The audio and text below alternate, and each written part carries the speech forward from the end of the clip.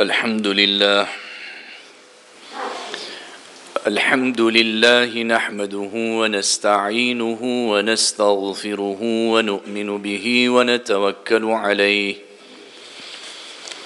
ونعوذ بالله من شرور أنفسنا ومن سيئات أعمالنا من يهده الله فلا مضل له ومن يضلله فلا هادي له ونشهد أن لا إله إلا الله وحده لا شريك له ونشهد أن سيدنا ونبينا ومولانا محمدا عبده ورسوله أرسله بالحق بشيرا ونذيرا وداعيا إلى الله بإذنه وسراجا منيرا صلى الله تعالى عليه وعلى آله وأصحابه وسلم تسليما كثيرا كثيرا أما بعد فأعوذ بالله من الشيطان الرجيم بسم الله الرحمن الرحيم لقد جاءكم رسول من أنفسكم عزيز عليه ما عنتم حريص عليكم بالمؤمنين رؤوف رحيم فإن تولوا فقل حسبي الله لا إله إلا هو عليه توكلت وهو رب العرش العظيم صدق الله العظيم وصدق رسوله النبي الكريم ونحن على ذلك لمن الشاهدين والشاكرين والحمد لله رب العالمين سبحانك لا علم لنا إلا ما علمتنا إنك أنت العليم الحكيم رب اشرح لي صدري ويسر لي أمري واحلل عقدة من لساني يفقه قولي اللهم صل على سيدنا نبينا محمد وسلم. My dear respected brothers and elders in Deen, with the fadl of Allah Azza wa Jal, we have been learning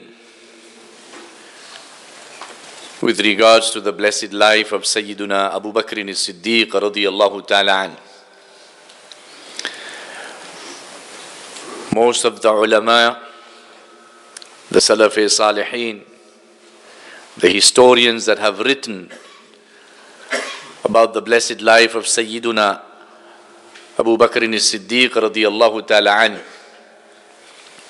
they have followed this theme and this tartib, where initially they speak of his lineage, his personality, and they speak of his qualities.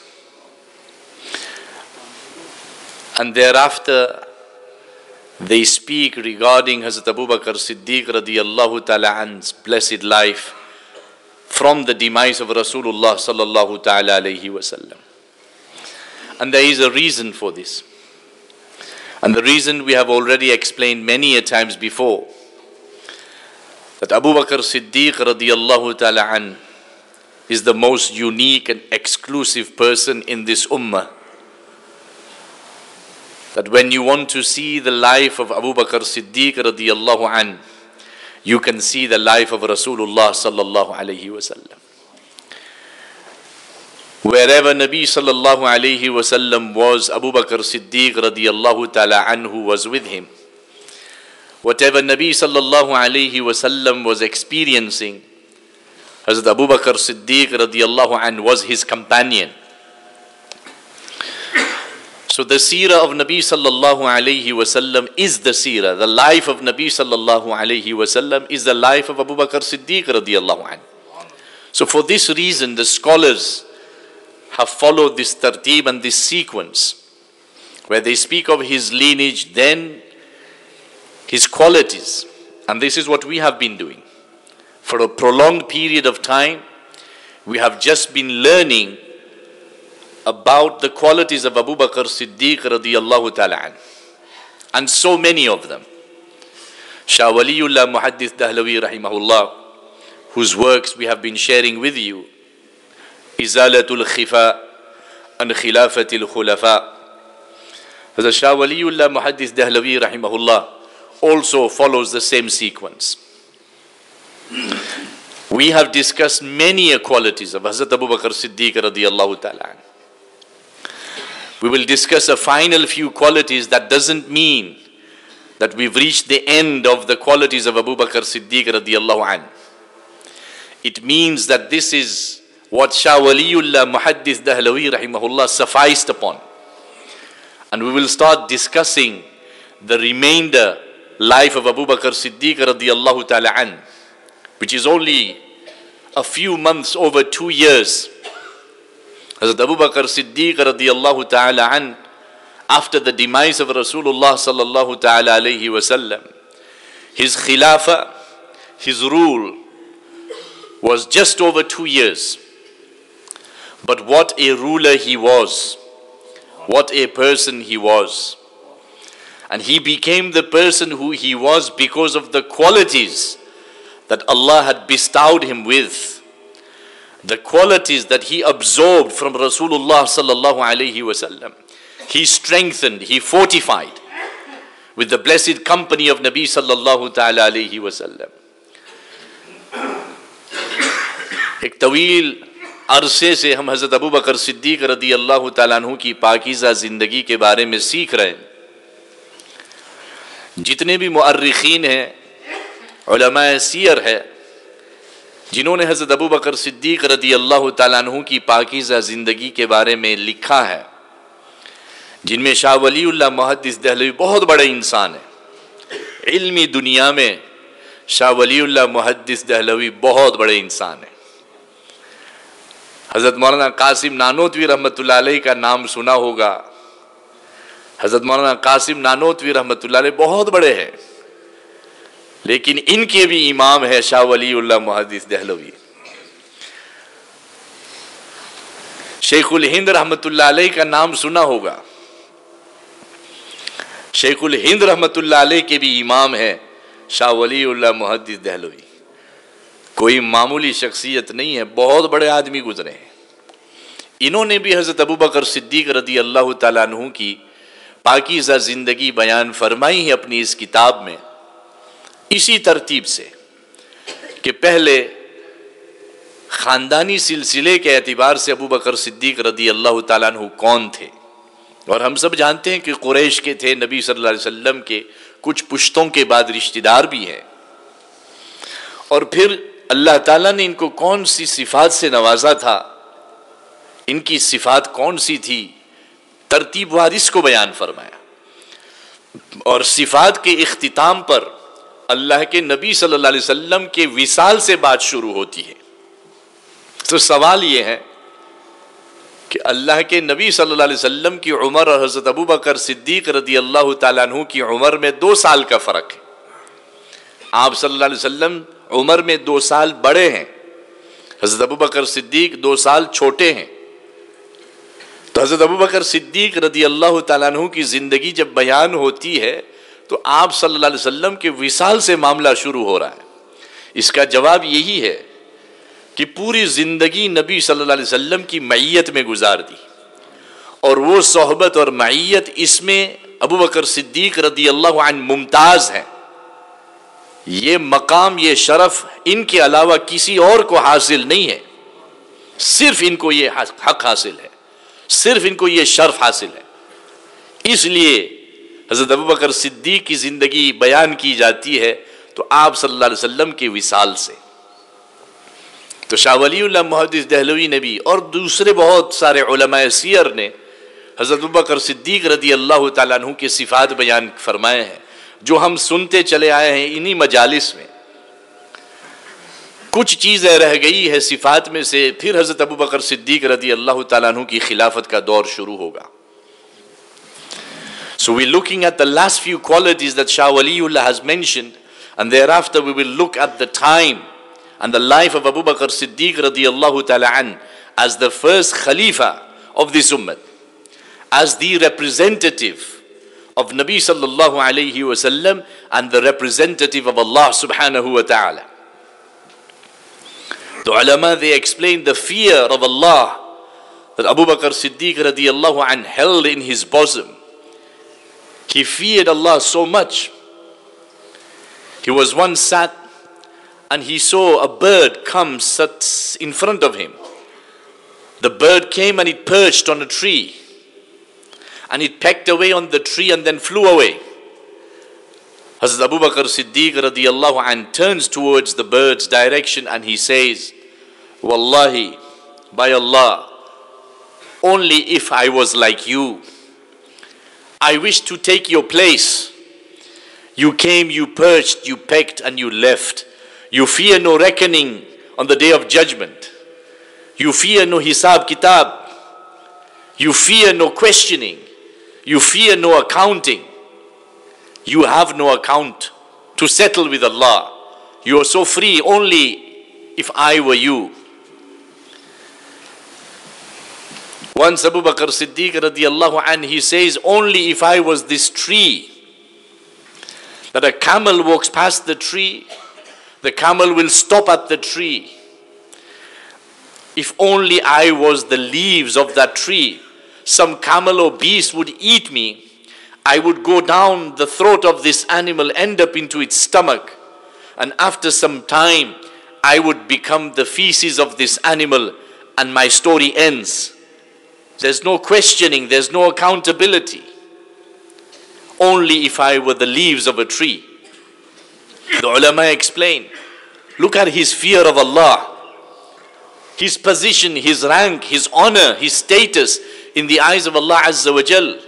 He is so high and so senior that they say after the Anbiya alayhimus salatu wassalam is Abu Bakr Siddiq, and you've learned that Allah has given Hazrat Abu Bakr Siddiq radiyallahu an the qualities that He gives to the Anbiya alayhimus salam, the prophets, not to that same level, of a lower level, but the same qualities he possessed. Allah has guided him. Allah has protected him. But yet look at the fear of Allah in his heart. Only if I was a bird. He fears accountability on the day of judgment. He fears the questioning of Allah. He fears everything that displeases Allah. He wants to engage in everything that pleases Allah. And this can be seen throughout his khilafah. And this is something that you will learn by the end of the majlis, insha'Allahul Aziz. Shah Waliullah फरमाते हैं कि अल्लाह ताला ने हज़रत अबू बकर सिद्दीक़ रदी अल्लाह ताला अन्हु को अपनी खशियत और अपना खौफ इतना इनायत फरमाया था कि हज़रत अबू बकर सिद्दीक़ रदी अल्लाह ताला अन्हु ने एक परिंदे को देखा कि वो परिंदा उड़ता हुआ आया और एक दरख्त पर बैठ गया, और दरख्त पर कोई चीज़ थी जिसको उस परिंदे ने चोंचे मारी और फिर वहाँ से उड़कर चला गया।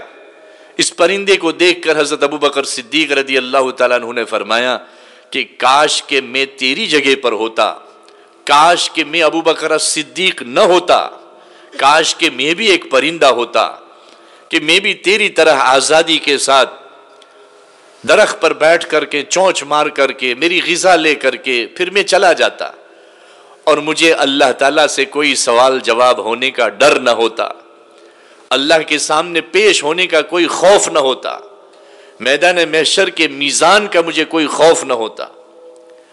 बसा औक़ात फरमाते कि काश कि मैं किसी दरख्त का पत्ता होता, कि पत्ते की हैसियत से मैं दरख्त पर हूँ और कोई चलने फिरने वाला ऊँट आ करके मुझे चबा ले और मैं उस ऊँट की हलक में नीचे इसके पेट में उतर आऊँ और एक अरसे के बाद मैं इसकी मेंगनी बन जाऊं, मैं इसका पाखाना बन जाऊं, मुझे ये ज्यादा पसंद है।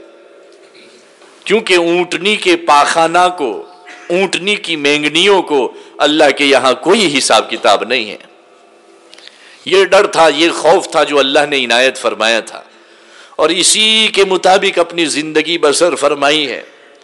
खिलाफत से पहले भी आप सल्लल्लाहु अलैहि वसल्लम की मईयत और सोहबत में रहते हुए अपनी जिंदगी को पुख्ता बनाया और खिलाफत के बाद भी हर्फ हर्फ में, लफ्ज लफ्ज में, बोल बोल में अल्लाह का खौफ, अल्लाह की खशियत, अल्लाह का डर बिल्कुल रोजे रोशन की तरह सामने आता है। ये है हजरत अबू बकर Siddique. Once Nabi sallallahu ta'ala alayhi wa sallam mentions a hadith which many of us have heard, that any person who lowers his garment beyond his ankles, then on the day of judgment Allah ta'ala will not look towards him, which means that he will be deprived of the mercy of Allah.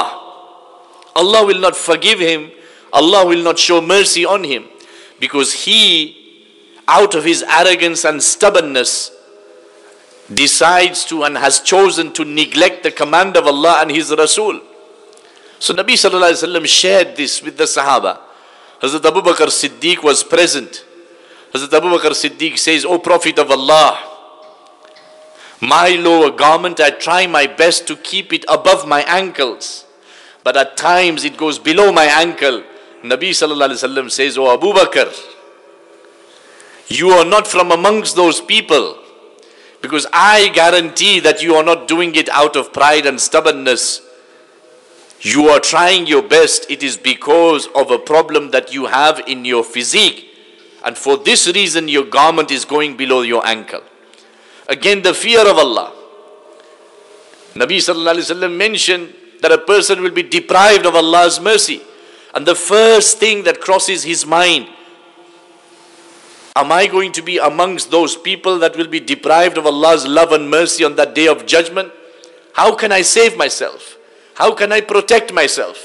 And immediately he explains himself, and Nabi sallallahu alaihi wasallam says that you don't need to explain yourself.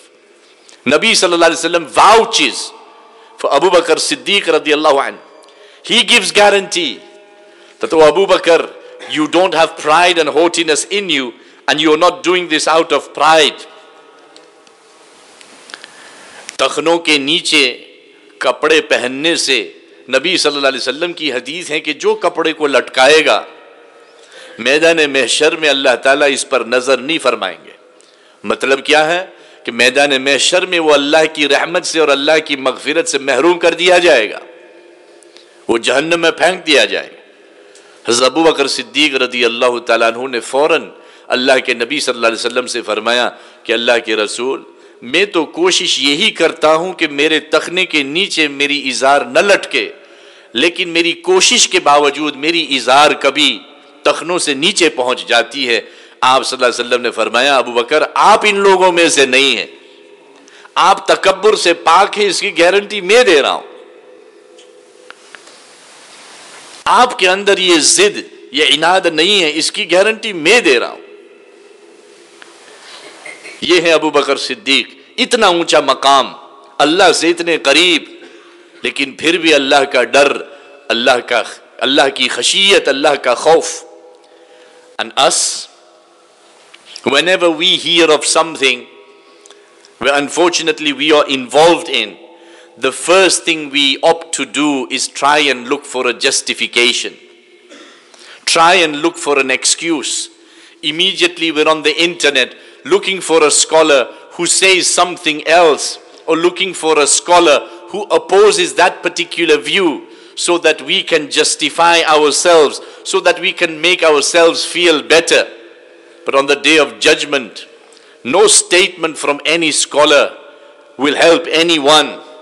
Even those scholars and all scholars will be drowning in their own perspiration and in their own sweat, because they will also be held accountable, and their accountability will be superior, more severe than the normal people.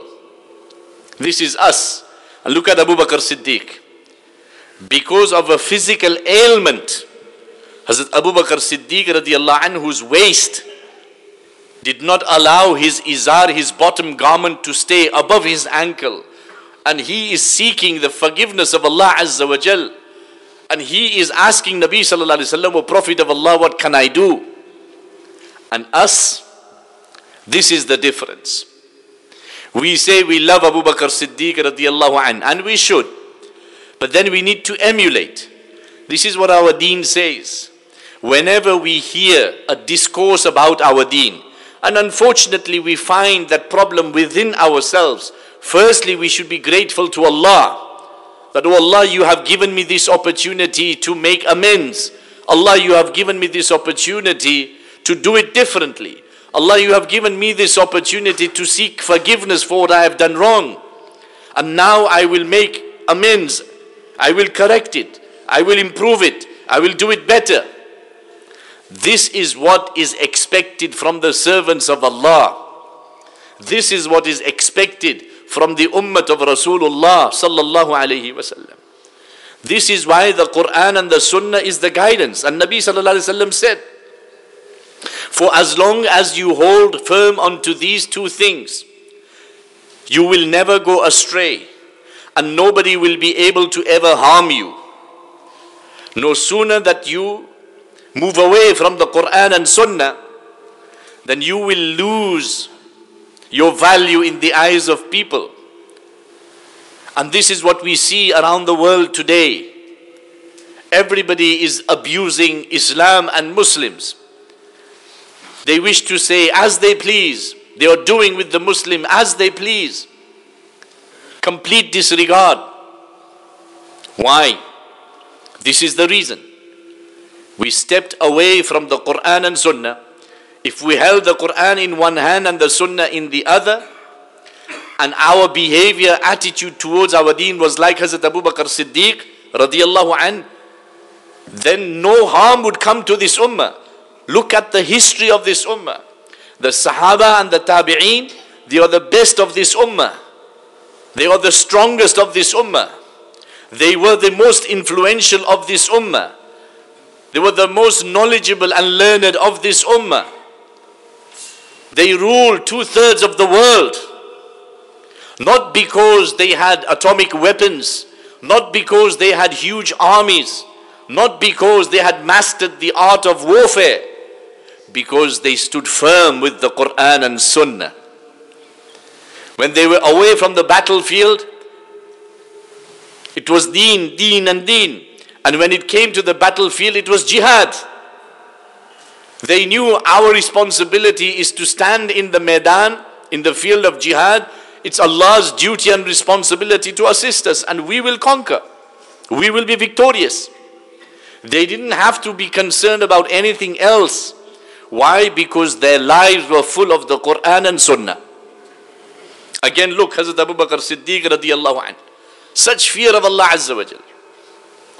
When Nabi sallallahu alayhi wa sallam was parting this dunya, he said that please instruct Abu Bakar Siddiq radiallahu ta'ala anhu to lead the salah. But the people knew one thing about Abu Bakar Siddiq. Rajulun Bakar. He's a person, when he recites the Quran, he cries profusely. So they said, Abu Bakar Siddiq radiallahu anh cannot lead the salah. Nabi sallallahu alayhi wa sallam said this 3 times. And each time his wife said the same thing. That he will not manage, he cries too much. To the extent Nabi sallallahu alayhi wa sallam got angry and he said, you, my wives, are like the women of Yusuf alayhi salam. The women that cut their fingers. When I have instructed you, tell Abu Bakar Siddiq radiallahu anh to lead the salah, that is sufficient. Why are you keep telling me the same thing? That he is rajulun bakka. He cries too much. He cries profusely. He will not be able to lead the Sahaba in salah. Do as I say. Don't behave like the women of Yusuf alayhi salam. This was a known fact. The Sahaba, they knew. Abu Bakar Siddiq radiallahu anh, due to his intense knowledge, due to his intense closeness with Allah subhanahu wa ta'ala, due to his piety, due to his knowledge, the foresight that Allah has given him. He sees what everybody else does not see. He hears what everybody else does not hear. He thinks what everybody else does not think. So that makes him cry and weep.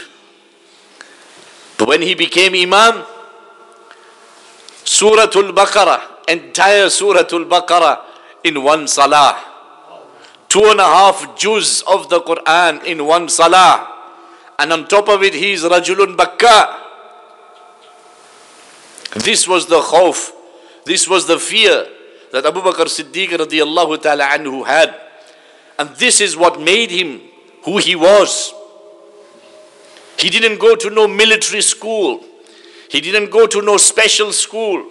He didn't have no special teachers. He had the best of all teachers, Rasulullah sallallahu alayhi wasallam, who worked on his heart, his sifat.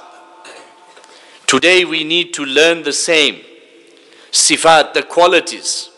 Work on the qualities that Allah has given us. Strengthen and fortify these qualities, and it will make you a person that you never knew you were. And how he followed the instruction of Nabi sallallahu alaihi wasallam. Hazrat Abu Bakar Siddiq radiyallahu anhu would be on his camel, and sometimes he would drop his whip from his hand. As we all know, when a camel sits and when the camel stands up, it makes a lot of movement. So Abu Bakar Siddiq radiyallahu anhu, he would have his whip in his hand. And you've got to remember, he's over 60 years old now. So at times, his whip will fall from his hand. And he would make the camel sit again. He would come off the camel and pick the whip up with his hand. The Sahaba would say, Ya Khalifata Rasulillah, O Khalifa of Nabi sallallahu alaihi wasallam, why don't you tell us, we'll give it to you, so you don't have to come off the camel. He said, my beloved Nabi sallallahu alaihi wasallam instructed me that never ever ask of the people. हाथ में चाबुक रहती थी और ऊंटनी पर सवार है. ऊंटनी की हरकत से चाबुक गिर जाती थी. 60 साल से ऊपर की उम्र मुबारक हो चुकी है, लेकिन ऊंटनी को बिठाते हैं और फिर खुद ऊंटनी से तशरीफ लाते हैं और चाबुक जमीन से उठाते. सहाबा ये फरमाते, अल्लाह के रसूल के खलीफा, अब हमें हुक्म फरमा देते, हम आपके हाथ में चाबुक वापस रख देते. इतनी तकलीफ आप कर रहे हैं. फरमा नहीं, मेरे महबूब नबी सल्लल्लाहु अलैहि वसल्लम ने मुझसे फरमाया था कि कभी लोगों से सवाल न करना. इतनी इताअत अल्लाह के रसूल की. This is the value of the instruction of Nabi sallallahu alaihi wasallam in the eyes of Abu Bakar Siddiq radiyallahu anhu and the Sahaba. That it was a simple thing. The Sahaba would have seen it as a favor, as an honor, to pick up the whip and replace it into the hands of Abu Bakar Siddiq. But because of the instruction of Nabi sallallahu alayhi wasallam, Hazrat Abu Bakar Siddiq radiyallahu ta'ala an, he refused, and he said, my beloved instructed me not to do so. This is where Shah Waliullah Muhaddith Dahlawi rahimahullah, he stops discussing the qualities of Abu Bakar Siddiq radiyallahu an. And we have done it for hours, for many, many gatherings. Now he starts discussing the life of Abu Bakar Siddiq radiyallahu ta'ala an, beyond and after the demise of Rasulullah sallallahu alayhi wasallam. So we start discussing the final moments of Nabi sallallahu ta'ala alayhi wasallam. As we know, during the 10th year of Hijri, it was the first and only Hajj Nabi sallallahu alayhi wasallam performed. He went for Hajj. Whilst he was in Hajj, over 100,000 Sahaba were with him. And he imparted to the Sahaba the sermon that we all know of, the sermon of Arafat, known as the farewell sermon, Khutbatul Wada'. It was in this sermon that Nabi sallallahu alayhi wasallam instructed the Sahaba as his ummah. He gave them clear instruction. Nabi sallallahu alaihi wasallam returned from Hajj, this khutbah was a sign that Nabi sallallahu alaihi wasallam will depart very, very soon. He returned to Medina Munawwara towards the end of Dhul Hijjah. As we know, Dhul Hijjah is the month of Hajj. He returned towards the end of the 10th year of Hijri, Dhul Hijjah. And in Medina Munawwara, once he returned, the Sahaba said that we learned that in the last few months of Nabi sallallahu alaihi wasallam's existence in this dunya, firstly, he started to visit the martyrs of Uhud. He would visit the graves of the martyrs of Uhud, and he would make dua for the martyrs of Uhud. And another thing that Nabi sallallahu alaihi wasallam extraordinarily instructed the Sahaba, one was after the revelation of the verses, he instructed that the Sahaba that it is not permissible for the polytheists, the mushrikeen, to reside in Al-Hijaz, the Arabian Peninsula. So he instructed the expulsion, the exclusion of the mushrikeen from Al-Hijaz. Then Nabi sallallahu alaihi wasallam said to the Sahaba, he warned the Sahaba, do not turn graves into masajid. Do not turn places of burial into places of worship. The places of burial are not places of worship. تو اللہ کے نبی صلی اللہ علیہ وسلم سن 10 ہجری میں حج کے لیے تشریف لے گئے. یہ آپ صلی اللہ علیہ وسلم کی زندگی کا پہلا اور آخری حج ہے. ایک ہی حج فرمایا, اور اس حج کے سفر میں عرفات کے میدان میں اللہ کے نبی صلی اللہ علیہ وسلم نے عجیب اور غریب خطبہ دیا جو آج تک امت میں مشہور ہے. اس خطبے کا نام ہے خطبۃ الوداع, جدائیگی کا خطبہ. پوری امت کو سامنے رکھتے ہوئے نبی صلی اللہ علیہ وسلم نے امت کو نصیحت فرمائی, امت کی رہنمائی فرمائی. لیکن اس میں اشارہ تھا کہ اب رسول اللہ صلی اللہ علیہ وسلم زیادہ دیر تک صحابہ کے درمیان اور اس دنیا پر رہنے والے نہیں ہیں. چنانچہ ذو الحجہ کے مہینے کے اخیر میں مدینہ منورہ تشریف لائے. مدینہ پہنچ کر صحابہ فرماتے ہیں کہ آپ صلی اللہ علیہ وسلم نے 3 انوکھے کام کیے. سب سے پہلا تو یہ کہ جو احد کے شہداء ہیں, احد کی لڑائی میں, جنگ احد میں جو صحابہ شہید ہوئے تھے, آپ صلی اللہ علیہ وسلم ان کی قبر پر تشریف لے جا رہے اور دعائیں مغفرت فرما رہے. دوسرا کام یہ فرمایا کہ حجاز میں سے سب مشرکین کو نکالنے کا حکم فرمایا کہ حجاز مقدس میں کوئی مشرک نہ رہے, حجاز مقدس میں کوئی مشرک نہ رہے. افسوس کی بات یہ ہے کہ اب حجاز مقدس میں مشرکین قدم رکھنا شروع ہو گئے ہیں. It is unfortunate that Nabi sallallahu alaihi wasallam cleansed al-Hijaz from the polytheists. Now unfortunately we are seeing that the polytheists are being invited and they are entering the blessed cities of Allah and His Rasul sallallahu alaihi wasallam. They are visiting Medina Munawwara, right to the doors of the Masjid. Those places that Nabi sallallahu alaihi wasallam cleansed of the mushrikeen. نبی صلی اللہ علیہ وسلم نے یہ فرمایا تھا کہ حجاز میں سے مشرکین کو نکالو, حرمین سے مشرکین کو نکالنا نہیں فرمایا تھا. کیا فرمایا تھا؟ حجاز سے. تو حرمین سے نکالنا تو بدرجہ اولا ہے, یہ تو مسجدیں ہیں, پوری دنیا کی سب سے مقدس جگہ ہے. مکہ شریف کا حرم ایک نماز 1,00,000 نمازوں کے برابر, تو وہاں ہم مشرک کیسے برداشت کر سکتے ہیں؟ مدینہ شریف ایک نماز 50,000 نمازوں کا ثواب, تو وہاں ہم مشرک کو کیسے برداشت کر سکتے ہیں؟ But unfortunately, this is what we need to learn. These developments around the world, these are very important developments. These developments coincide with what Nabi sallallahu alaihi wasallam has foretold us, that this will happen, this will happen, this will happen. Do you know of the hadith when Nabi sallallahu alaihi wasallam said, Al-Islamu ya'udu ghariba kama bada'a ghariba. Islam will return to become a strange way of life, just how it started as a strange way of life. When Nabi sallallahu alaihi wasallam first invited the people towards Islam, they found it strange. What is he saying? Why are they living like this? It's going to happen. You know the hadith when Nabi sallallahu alaihi wasallam says, like how a snake comes out from the hole in the ground and returns to its hole, Islam will also come out and return back to Medina Munawwara. So these are all important developments.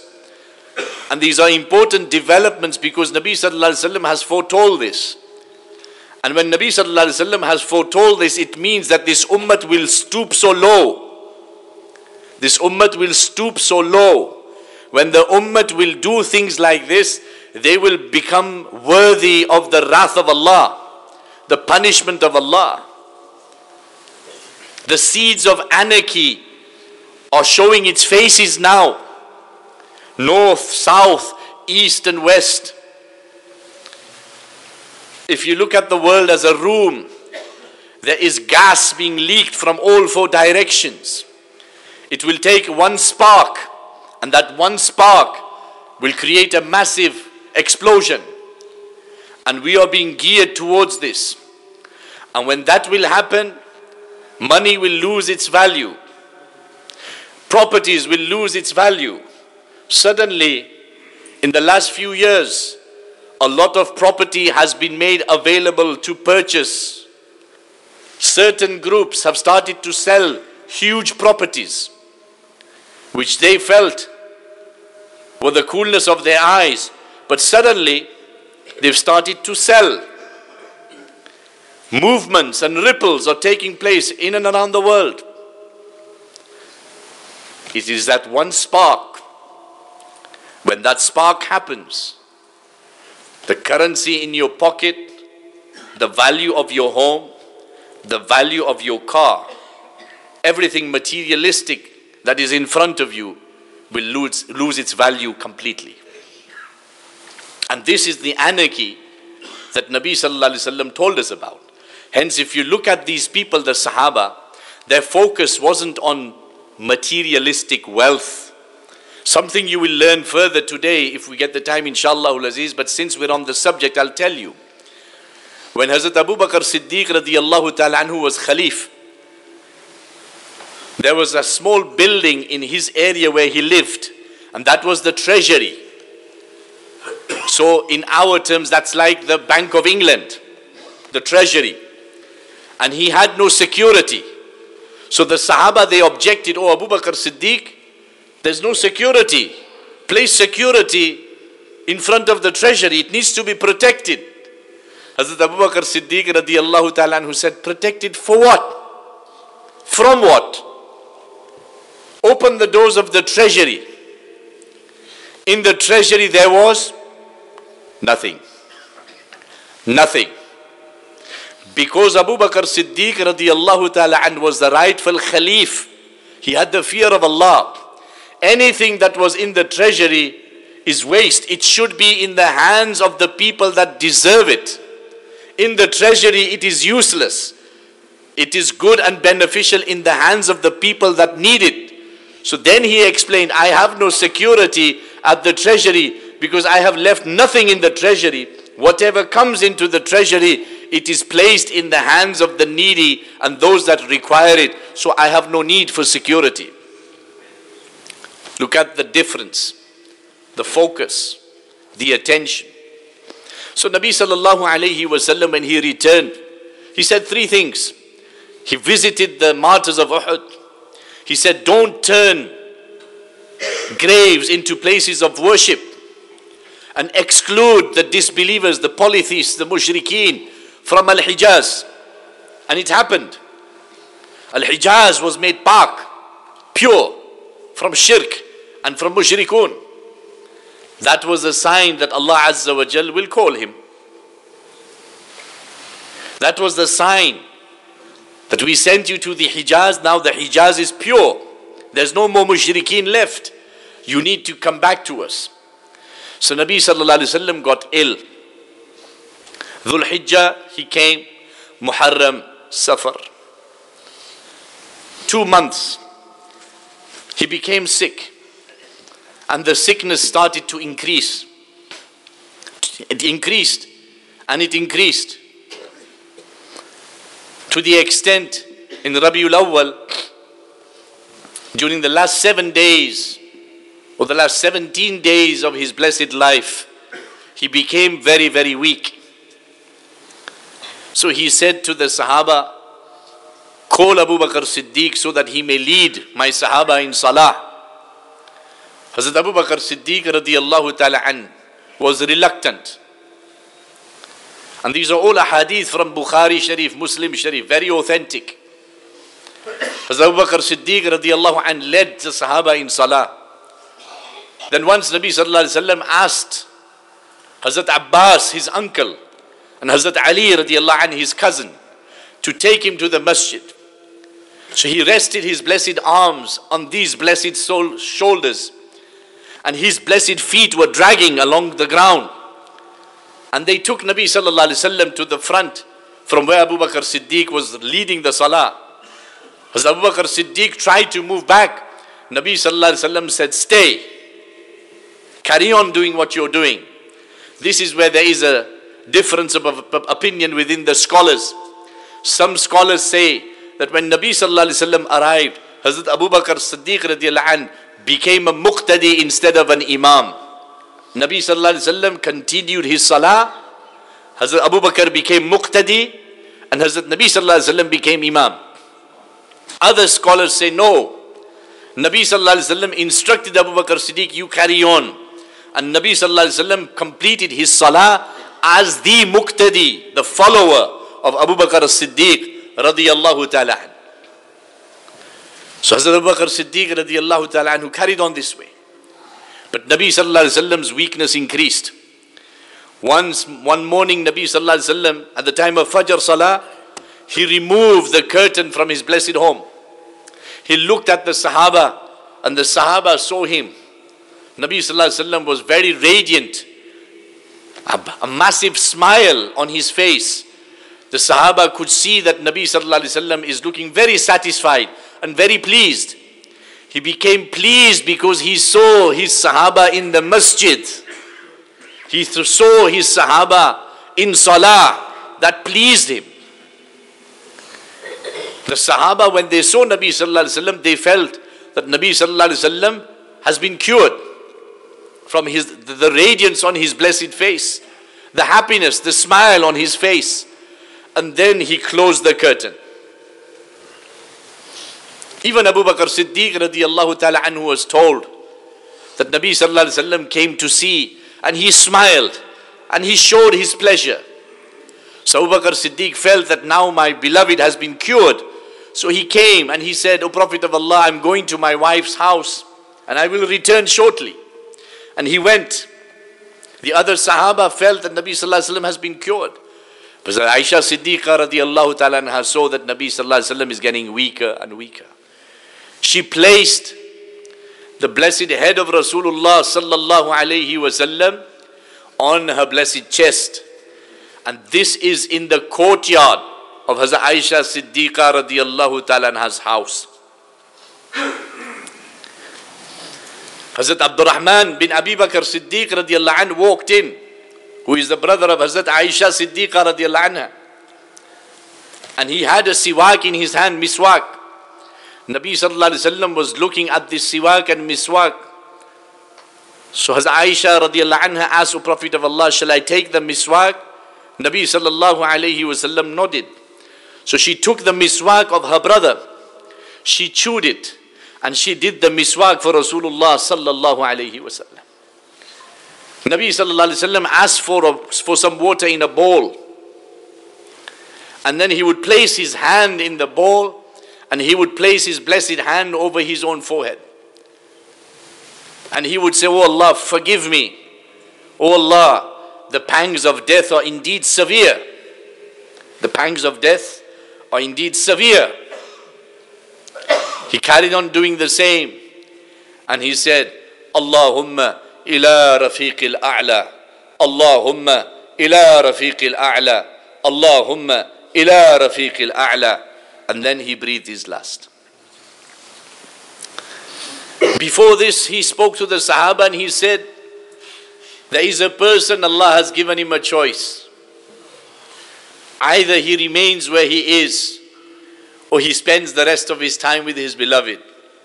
And the person has chosen to spend the rest of his time with his beloved. The Sahaba thought that Nabi Sallallahu Alaihi Wasallam is telling them a story, an anecdote, an example. Abu Bakar Siddiq radiallahu anhu started to cry profusely. This is what the Sahaba say, that none of us understood. Abu Bakr understood immediately. That is why he was the greatest alim amongst the Jama'at of the Sahaba. The most knowledgeable alim. The person with the greatest knowledge was Abu Bakr Siddiq. He saw what we did not see. He heard what we did not hear. He thought what we did not think. That made him better than the rest. Anyway, Nabi sallallahu alayhi wasallam, he breathed his last. Allah had said in the Quran, "Innaka mayyit wa innahum mayyitun." That, O Muhammad sallallahu alayhi wasallam, you will taste death, and so shall they taste of death. When this calamity hit the Sahaba, we all know there was pandemonium. Hazrat Umar said that he has gone to speak to Allah like Musa alayhi salam, he shall return. Hazrat Uthman lost his speech, could not speak. Hazrat Ali disappeared from the scene, could not be found. Sahaba falling to the ground, unconscious. Hazrat Anas radiallahu anhu says, the day Nabi sallallahu alaihi wasallam came to Medina, it was the most wonderful and radiant day in Medina, and a radiance that Medina had never seen. And the day Nabi sallallahu alaihi wasallam departed this world, it was the darkest day that Medina had ever seen. Hazrat Abu Bakr heard that Nabi sallallahu alaihi wasallam has left, so he quickly came. He walked past the masjid. Hazrat Umar has a sword in his hand and he's making these statements. He sees the Sahaba situation, but he comes into the house of Aisha Siddiqa radiallahu anha. He sees that Nabi sallallahu alayhi wasallam is placed with a garment covering his blessed body. He walked towards the beautiful blessed body of Rasulullah sallallahu alayhi wasallam. He removed the blanket from the blessed face of Rasulullah sallallahu alaihi wasallam, and he kissed the blessed forehead of Rasulullah sallallahu alaihi wasallam. And then he said, "May my mother and my father be sacrificed to you, O my beloved. Allah will only make you taste death the once that you already have. Allah will not make you taste death twice." He said this because of what Hazrat Umar was saying. Hazrat Umar was saying that Nabi sallallahu alaihi wasallam passed away, so he's gone to speak to Allah and he's going to come back. So if Nabi sallallahu alaihi wasallam comes back, he has to taste death again, because innaka mayyit wa innahum mayyitun. So Abu Bakr said, no, once, and this is it, no more, final. Allah has put you through this difficulty, and this is the only time. You will never ever see or feel death again. When Nabi sallallahu alaihi wasallam was breathing his last, Hazrat Fatima radiallahu anha said, "Wa musibatah," or calamity. In Arabic, these words are used to express feeling. So she said, "Wa musibatah," oh my calamity, there is no greater calamity. When Nabi sallallahu alaihi wasallam heard this, Nabi sallallahu alaihi wasallam said, "Oh my beloved, your father will never ever be distressed ever again. Your father will never ever be put in difficulty again. From this day onwards, your father will be content. Your father will be happy." So when Hazrat Abu Bakr Siddiq, he kissed his forehead, he replaced the blanket, and he walked into the Masjid Nabawi. Hazrat Umar sword in his hand and he's still saying what he's saying. Hazrat Abu Bakar Siddiq says, sit down, O Umar. Umar sits down. Here Shah Waliullah Muhaddis Dahlawi rahimahullah, he says something ajib. What the Sahaba said at the time, most of the Sahaba were Hafiz of the Quran. But they say it is as though we forgot this ayat of the Quran until Abu Bakr said this ayat. When he climbed onto the mimbar and he said, وَمَا مُحَمَّدٌ إِلَّا رَسُولٌ قَدْ خَلَتْ مِنْ قَبْلِهِ الرُّسُلُ أَفَإِمْ مَاتَ أَوْ قُتِلًا قَلَبْتُمْ عَلَىٰ أَعْقَابِكُمْ. Hazrat Umar himself radiallahu anh says that it was when Abu Bakr said this ayat that I sat down and I realized that this ayat was revealed by Allah. Hazrat Anas radiallahu ta'ala anhu says, we forgot this ayat existed. It was Hazrat Abu Bakar Siddiq when he recited it on the mimbar that we realized that this ayat was revealed by Allah. So he calmed them down and we explained already and we've been through the speech of Abu Bakar Siddiq radiallahu anh. And he said to the Sahaba, من كان منكم يعبد محمدا قد مات محمدا من كان يعبد الله فإن الله حي لا يموت. Those of you who worshipped Muhammad, then Muhammad has passed away. Sallallahu alayhi wasallam. Those who worshipped Allah, then Allah is forever alive and Allah will forever remain. It was these words that shook the Sahaba. Again, his composure. One of the other things that I forgot to mention that Nabi sallallahu alaihi wasallam did before his demise, a very important lesson. Nabi sallallahu alaihi wasallam prepared a huge army, a massive army. And he made the commander-in-chief of that army a Sahabi by the name of Usama bin Zayd bin Haritha radiyallahu ta'ala an. He was 18 years old. Hazrat Abu Bakr was in that army. Hazrat Umar was in that army. Hazrat Uthman was in that army. Senior Sahaba were all in that army. It was prepared to go in the direction of Sham, Palestine. Nabi sallallahu alaihi wasallam prepared that army to be sent to Palestine, to Sham. And the commander-in-chief of that army was Usama bin Zayd, 18 years old, the son of a slave. Zayd bin Haritha was a freed slave. So when Nabi sallallahu alaihi wasallam prepared this army, some Sahaba went to Nabi sallallahu alaihi wasallam whilst he was alive. And they said, O Prophet of Allah, we understand you preparing this army, but you're making Usama bin Zayd the commander-in-chief of this army. He's ill-experienced, he's inexperienced. Nabi sallallahu alaihi wasallam said, when I made his father commander-in-chief, you complained then. Zayd bin Haritha, where did he pass away? Where was he martyred? Jordan, Muta. When I made him commander-in-chief, you had issues then. When you knew how I loved my Zayd, that is the same Zayd who at once was called Zayd bin Muhammad, Zayd bin Haritha. They started to call him Zayd bin Haritha only with the revelation of Allah's verses. He said, didn't you complain then? Even though you knew how beloved he is to me, and he proved to you that he was worthy of that position. He is a martyr of Muta. Now you complain of the same with regards to his son, Usama bin Zayd. When you know how beloved he is to me, Usama bin Zayd is worthy of this position and he shall remain commander-in-chief. So Nabi sallallahu alaihi wasallam always also prepared this army.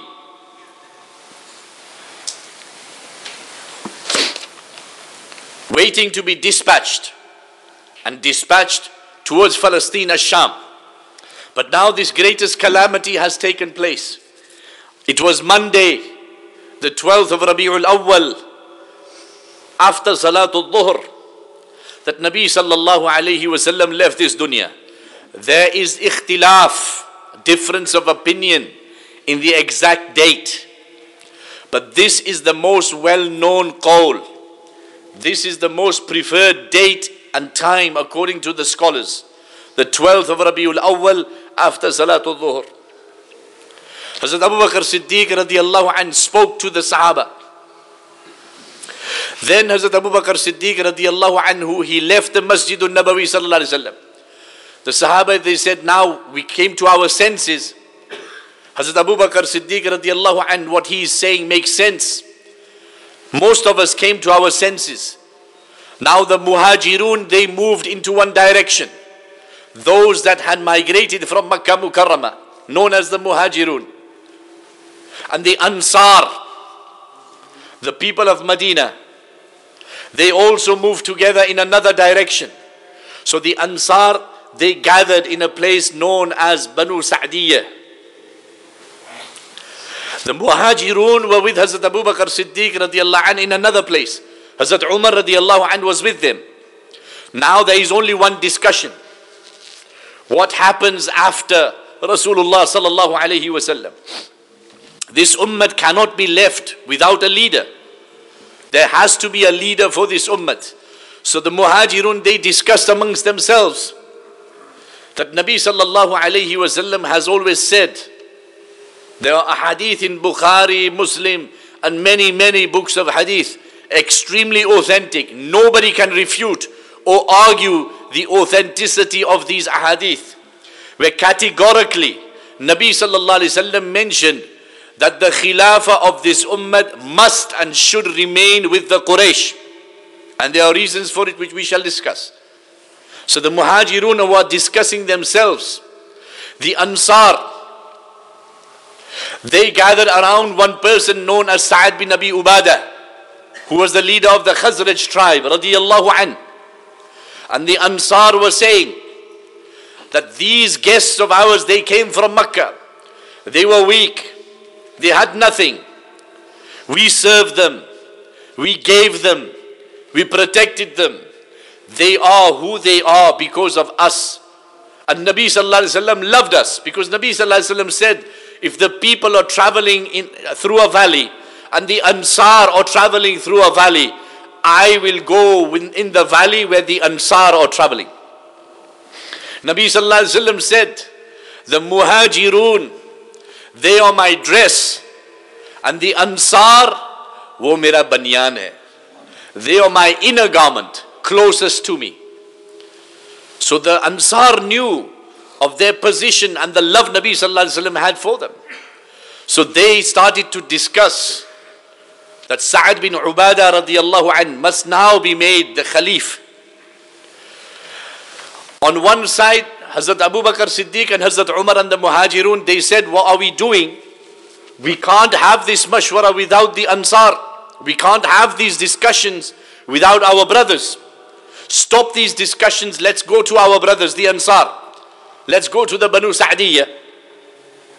This place where these discussions took place, you will see now in the Masjid al-Nabawi sallallahu alayhi wa sallam courtyard, where this discussion took place. Banu Sa'diyah. Hazrat Abu Bakr, Hazrat Umar and the Sahaba Abu Ubaidah ibn al-Jarrah radiyallahu anh, the Ashara Mubashara, all moving in the direction of Banu Sa'diyah. Two people came from the Banu Sa'diyah and they met Hazrat Abu Bakr and Hazrat Umar. So they said, where are you going? So we're going to see our Ansar brothers. We need to have a very important discussion. So these two brothers said, there is no discussion to have. They've already decided to make Sa'ad bin Ubadah radiyallahu ta'ala an as the Amir, as the Khalif of this ummah. Even then Hazrat Abu Bakar Siddiq and Hazrat Umar, they walked and they went to the Banu Sa'diyah. When they went to the Banu Sa'diyah, this is what Hazrat Umar radiyallahu ta'ala anhu says. These are his words. Whilst going there, I was thinking, and I had prepared a wonderful speech that I was going to deliver to calm the situation down so that everybody is on the same page, so we can have the correct outcome and conclusion for the ummah. So I was thinking, I was preparing, I was planning, and I was walking towards the Banu Sa'diyah. When I went there, we saw our Ansar brothers, and there was somebody who was covered in a blanket in between them. So Hazrat Umar says, I asked them, ye kaun hai? Who is this person enshrouded in a blanket? They said, this is Sa'ad bin Abi Ubadah radiyallahu an. So he said, why is he enshrouded in a blanket? They said, he is suffering from fever and he is unwell. That is why he has covered himself in a blanket. Hazrat Umar radiyallahu ta'ala बहुत ज़्यादा बारीक भी थे, हर चीज़ को देखते थे और समझते थे. तो यही सवाल फरमाए कि ये बीच में जो बैठा है चादर ओढ़ के, ये कौन है? फरमाया साद बिन उबादा है. ये चादर ओढ़ के क्यों बैठे हैं? Why is he making himself different from the others? अपने आप को अलग क्यों बता रहे हैं? ऐसी चादर क्यों पहनी है? तो फरमाएं कि इनको बुखार है, बीमार है इसलिए. Then Hazrat Abu Bakar Siddiq radiyallahu anhu, once he arrived, Hazrat Umar radiyallahu anhu, he says that once everybody gathered, I walked so that I can speak to the Jama'at of the Muhajir and the Ansar. I was about to speak and Hazrat Abu Bakar says, shh, khamosh, quiet, sit down Umar. Hazrat Umar says that Abu Bakar Siddiq told me to be quiet. So I, in silence, sat down. And then Hazrat Abu Bakar Siddiq radiyallahu anh started to speak. Hazrat Umar says, Wallahi al-Azim, everything that I had planned, Hazrat Abu Bakar spoke that, but even better than how I could have delivered it. Because we all know, Hazrat Umar radiyallahu ta'ala anhu didn't engage in diplomacy. He was not a diplomat. In the vocabulary of Hazrat Umar, there was only two colors, either white or black. The color gray did not exist. And he was very strong in his words. But this was a moment that required some softness and some diplomacy. So as Abu Bakar Siddiq radiyallahu anhu told Umar, sit. And then he spoke. And the first thing he did, he mentioned the qualities of the Ansar. He mentioned how Allah had blessed them, how Allah had favored them, how they made ihsan on the Muhajirun, how Nabi sallallahu alaihi wasallam loved them. He praised them and he spoke of their qualities and he spoke of their contribution towards Islam. But then at the end he said, Sa'ad bin Ubadah, remember the person in the blanket? He said, oh Sa'ad bin Ubadah radiyallahu anh, were you not present when Nabi sallallahu alayhi wasallam said that the reins of this ummah must be with the Quraysh? Sa'ad bin Ubadah radiyallahu anh, Sahabi, as-sahabatu kulluhum adul. Every Sahabi radiyallahu anh has impeccable integrity. He said, yes, O Abu Bakar Siddiq, I heard Nabi sallallahu alayhi wasallam say that the reins of this ummah must be placed in the hands of the Quraysh. As soon as Sa'ad bin Abi Ubadah radiyallahu anhu said this, there's no argument. Nabi sallallahu alayhi wasallam said this, claimed by Abu Bakar Siddiq radiyallahu anhu, confirmed by Sa'ad bin Abi Ubadah, the most senior representative of the Ansar. Immediately, there was no further argument. Then Hazrat Abu Bakar Siddiq radiyallahu ta'ala anhu said that once we have come to agreement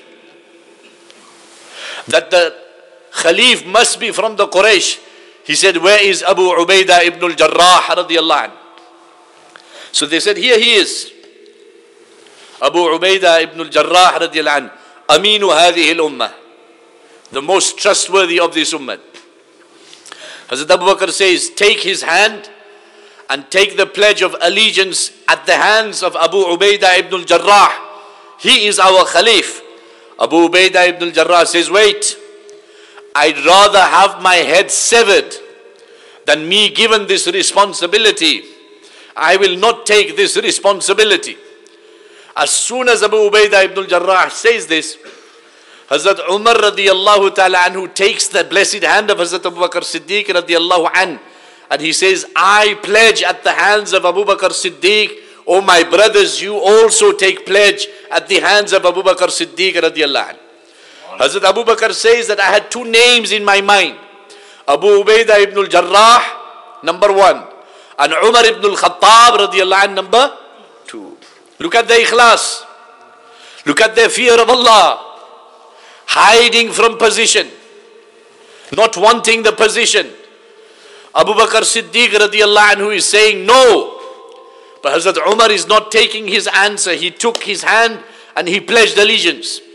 And then everybody there, the Muhajirun, Ansar, everybody took their pledge at the hands of Abu Bakar Siddiq radiallahu anhu. But this was in Banu Sa'diyah, in the courtyard of the Banu Sa'diyah. The Banu Sa'diyah was like the town hall of the Ansar. Throughout their history, that was their place where they would come together. So this was the place where Hazrat Abu Bakar Siddiq radiallahu ta'ala an gave his speech and they made the pledge. But now this pledge had to be made public. This was on the 12th. The following day, Hazrat Abu Bakar Siddiq radiallahu ta'ala anhu came to the masjid. And the hadith that Hazrat Abu Bakar Siddiq radiallahu ta'ala anhu referred to when he asked Sa'ad bin Abi Ubadah radiallahu anhu that did you not hear this hadith from Nabi sallallahu alayhi wa sallam is إِنَّ هَذَا الْأَمْرَ فِي قُرَيْشٍ لَا يُعَادِيهِمْ أَحَدٌ إِلَّا أَكْبَهَهُ اللَّهُ فِي النَّارِ عَلَى وَجْهِهِ مَا قَامَ الدِّينِ. That the responsibility of leadership of this ummah shall remain with the Quraysh. Any person who has animosity for the Quraysh, Allah will throw them headlong into the fire of Jahannam until and unless the Quraysh remain on the right path. Quraysh for leadership, and the condition? Remain on the right path. It was this hadith reported by Bukhari that Sa'ad bin Abi Ubadah radiallahu ta'ala anhu affirmed and confirmed, yes. And it was because of this hadith that there was consensus amongst the Sahaba. The next day, Hazrat Abu Bakar Siddiq radiallahu anh comes to the masjid. He sits on the mimbar. He was refusing. Hazrat Umar radiallahu ta'ala anhu kept asking him, pursuing him. Reluctantly, Hazrat Abu Bakar Siddiq radiallahu ta'ala anhu came onto the mimbar. And before Hazrat Abu Bakar Siddiq spoke, Umar ibn al-Khattab radiallahu ta'ala anhu spoke. And he spoke to the Sahaba and told the Sahaba that in this jama'at of Nabi sallallahu alayhi wasallam, there is no better person than Abu Bakar as-Siddiq radiallahu anhu. And he spoke of the qualities and all of those areas when Hazrat Abu Bakar Siddiq radiallahu ta'ala anhu was special, was exclusive. Then Hazrat Abu Bakar Siddiq radiallahu anhu spoke to the Sahaba. He said, I have been given this responsibility not because I am better than you. I am not better than you. If any one of you wants to take my place, you are more than welcome. And I hand over my position. I resign. In today's words, I resign. Hazrat Ali radiallahu ta'ala anhu came forward, sword in one hand. He came towards the mimbar. Everybody was thinking that Hazrat Ali radiallahu anhu wants Hazrat Abu Bakar Siddiq radiallahu anhu to resign. He placed one foot on the mimbar, one foot on the ground, sword in one hand, and he says, O Abu Bakar as-Siddiq, there is no other person worthy of this position than yourself. If you resign, we do not want your resignation. If you resign, we will not accept your resignation. We accept you as the Khalif of Rasulullah sallallahu alaihi wasallam. Thereafter, Hazrat Abu Bakar Siddiq says, I have been given this responsibility not because I am better than you. As long as I am correct, follow me. If I go astray, correct me. In my eyes, your weak people are strong in my eyes. Your strong people are weak in my eyes. Any weak person whose rights are usurped, I will return his rights to him. Any strong person, wealthy person, who takes the rights of others, I will remove those rights from him and return them to the poor person. So Hazrat Bakar Siddiq radiallahu anh, in his very short and brief khutbah, firstly he said, I am not worthy of this position. I didn't ask for this position. You gave me this position. मैं आया नहीं हूं, तुम मुझे लाए हो. I just gave a speech to the Ansar explaining to them what Nabi sallallahu alaihi wasallam had said. I never wanted khilafat. You made me khalif. You brought me here. And I am not here because I am better than you. Whereas we all know, the Sahaba knew that Abu Bakar Siddiq radiallahu anhu was better than them. But he says, I am here not because I am better than you. Then he says, where I am right, you support me. Where I am wrong, you correct me. And then he mentions insaf and justice in society. What is justice? Justice is to create an equilibrium, to create equality. And this equality is not the equality that the communists say, and it's not the equality that the capitalists say, because these are both failed systems. These are both systems of shaitan. Aap samajhte ki nahi samajhte? The communist system and the capitalist system, they are failed systems, and they are systems of shaitan and iblis. The system of equality and the system of justice is the Quran and Sunnah, bas. Nothing else. The Quran and Sunnah, with the existence of the Quran and Sunnah, any capitalist or communist system becomes zero. This is why they are hell-bent in ensuring that the world does not witness a system based on the Quran and Sunnah. No sooner this system comes into existence, capitalist systems, communist systems will become a thing of the past, will become the background. This is why Shaitan, Iblis and his cronies are hell-bent to ensure that the Quran and Sunnah do not take precedence. Mohsin, how long has it been?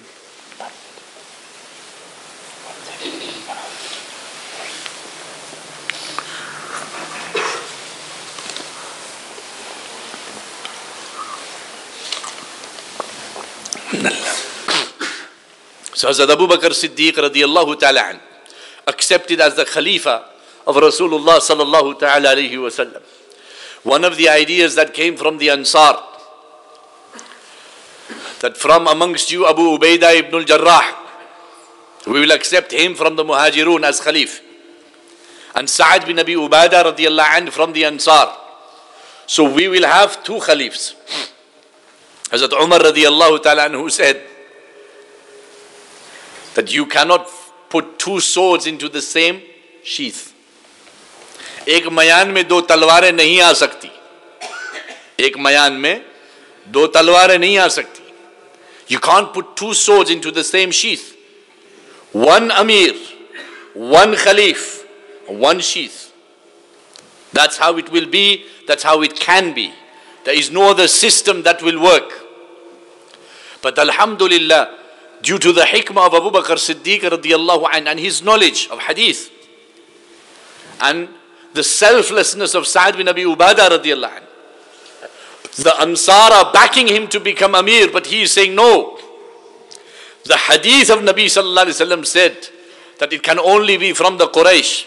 Now we need to understand why from the Quraysh. Does this mean in Islam there is a system based on color and creed? No. Why did Nabi sallallahu alaihi wasallam say that the leadership must continue with the Quraysh? The reason for this is that the Arabs had already been united for centuries under the leadership of the Quraysh, even before Islam. This is why Nabi sallallahu alaihi wasallam made such an hard effort to get the leadership of the Quraysh to accept Islam. If the leadership of the Quraysh accepted Islam, for Islam to spread in the Arabian Peninsula would have become very easy. That's why his focus was the leadership. But they didn't follow, they didn't accept. They made it difficult. So the Arabs already knew and they already respected the Quraysh. The Quraysh from amongst the Arabs had the purest of lineage.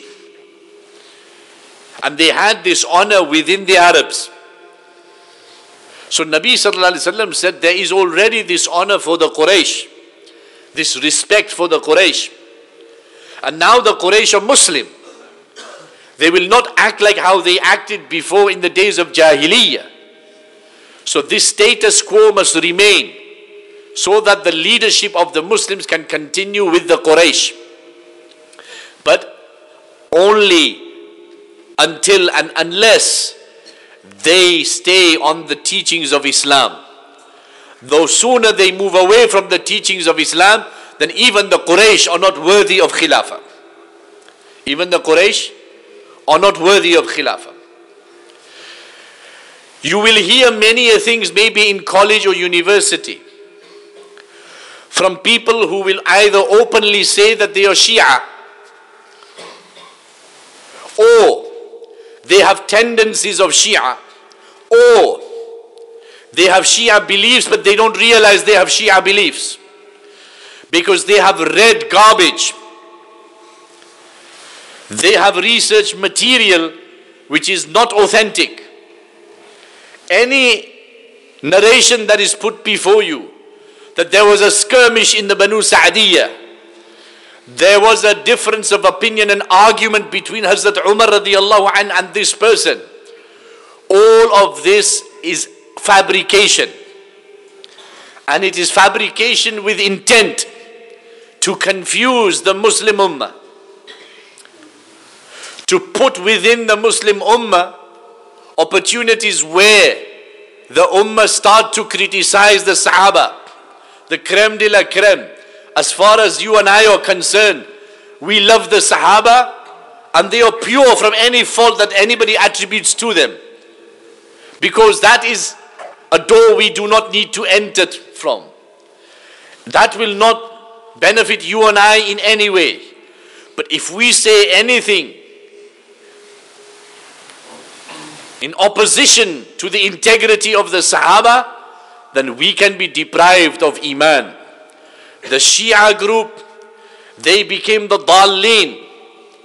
They became misguided because of their arrogance, because of their stubbornness, and unfortunately because of their stupidity, jahalat, their ignorance. Because some of the things that they spew out when it comes to the Khilafah of Hazrat Abu Bakar Siddiq radiallahu anh, even a child will be able to say that this is incorrect, this is not possible, this cannot be right. But it served certain purposes, and for that reason it is put into the fore. Even now, unfortunately, many of our youngsters, young men and young women in college and university, sometimes they are challenged by lecturers and by teachers and by fellow students, non-Muslims, and they use the Shia narrative. Or sometimes you will find Muslim, so-called Muslim colleagues, they even pray with you in the prayer rooms. And they will call themselves Muslim and they will say, I am Sunni. But he or she is a Sunni in Sunni garb, but from the inside they are something else. One golden rule.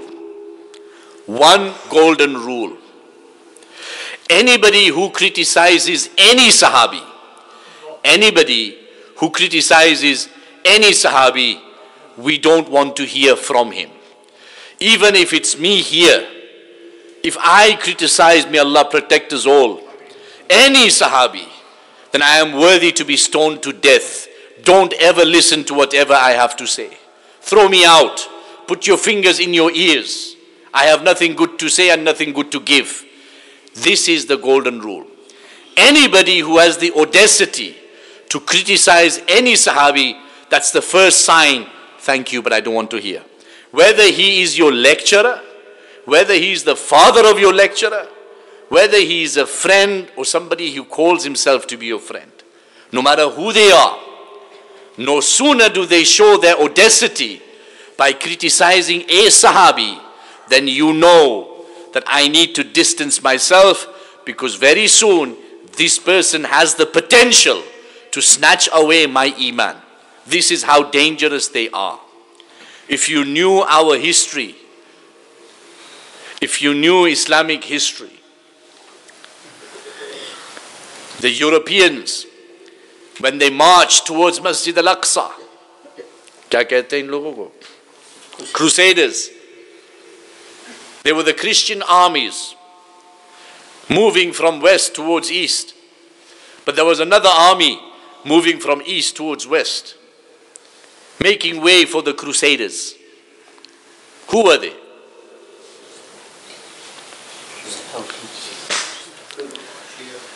The Shias. ये कहता है Salahuddin. This other army was working together with the Christian Crusaders. Every time